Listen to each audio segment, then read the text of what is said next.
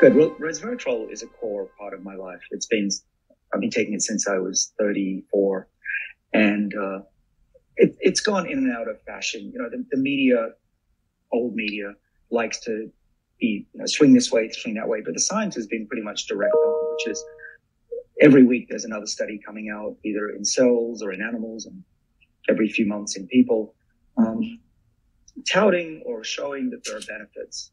And there are no downsides that I'm aware of. So what thousands of papers now have shown is that resveratrol enhances the body's ability to repair itself.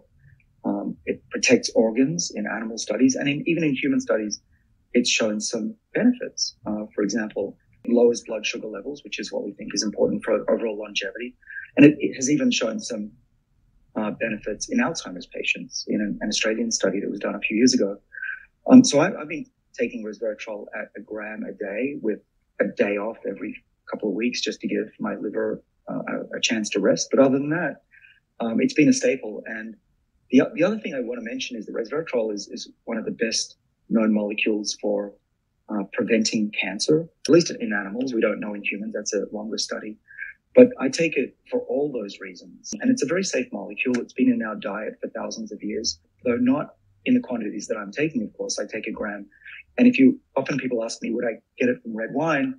The answer is yes, but you'd need to have 200, 300 glasses a day of red wine, which I do not recommend. Also, don't forget, as we've mentioned before, to mix it with something oily or fatty or a lot of protein. So a little bit of yogurt. Greek yogurt's great. It dissolves. Yeah. So I'm not big on having a lot of protein, especially early in the morning, but I know it does dissolve. So in the case of a zero-fat Greek yogurt, I do know from past experience that it does dissolve well in that, if Greek yogurt, zero-fat is your kind of thing. Well, it's really important to look at the color of the molecules. Go online, look at what color this molecule should be. Mm-hmm. So some of them are yellow, berberine and quercetin. Fisetin they're generally yellow, should be bright yellow, not dirty yellow. Resveratrol is different. Resveratrol is a light gray color, very fluffy. It won't dissolve in water. This is why we mix it with food. And if it comes out brown, you can open up the capsule, look at it. I often open up the capsule and put it into my food. I don't swallow it with food. I mix it. If it's not light gray or really close to white, it's full of other stuff. And some of that brown stuff that's in there causes diarrhea.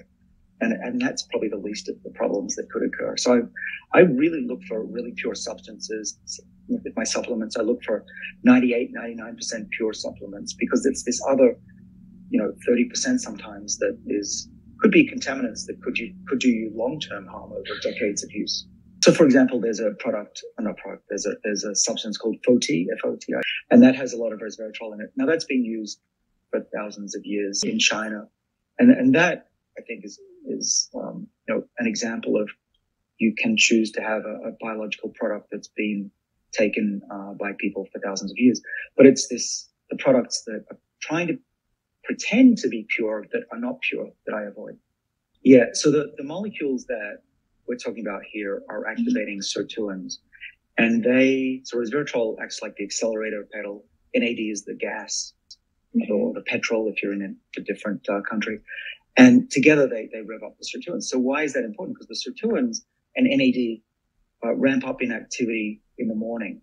Mm-hmm. It's part of the circadian rhythm, the daily diurnal cycle, as it's called. And you want your body to be in sync with itself. Otherwise you have jet lag and you get tired. And so I take these molecules almost without exception in the morning. I feel this boost of energy because of it.